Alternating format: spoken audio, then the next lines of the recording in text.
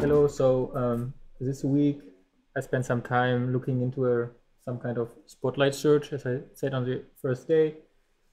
And visually there's not much to that, right? So you just put a search bar in your UI and then you type searching and hope that the right result returns. So far behind the scenes, I support 3 kinds of searches: search for nodes, search for actions, and search for KC reports, right?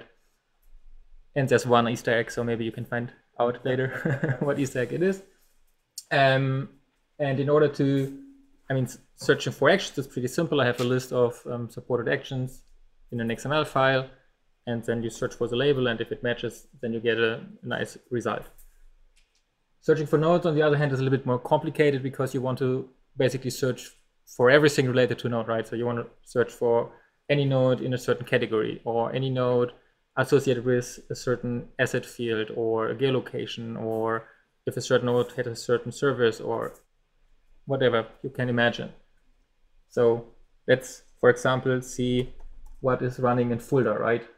So I get a result of 5 nodes because I need to limit the result basically. Otherwise I get, if I have 10,000 and 1,000 match, I can't really use this. There's also a more button you can see. So there are more results than 4, but the more button is not implemented yet. And you see the result is weighted because we have multiple results for the IT full OpenOS node. So 2 matches, so it shows up a little bit more up or further up in the list.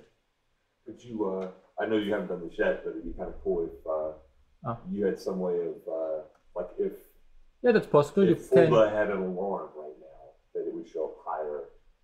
Something that's, you know. Also, you can use the filter API.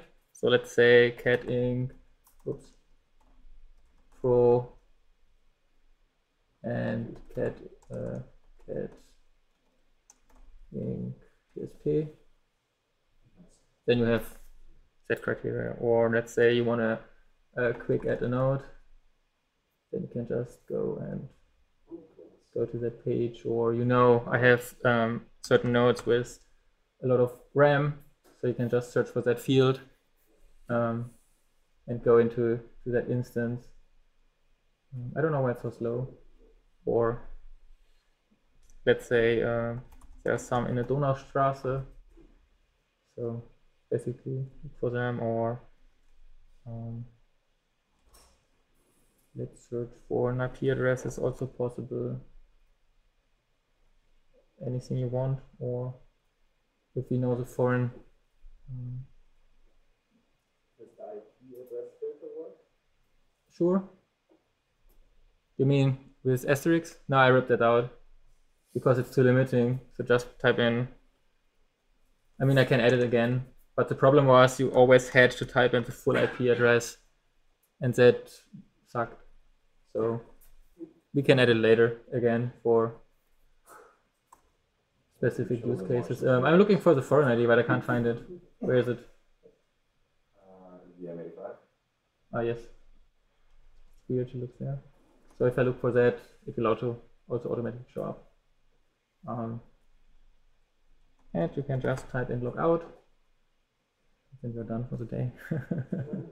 That's all I have for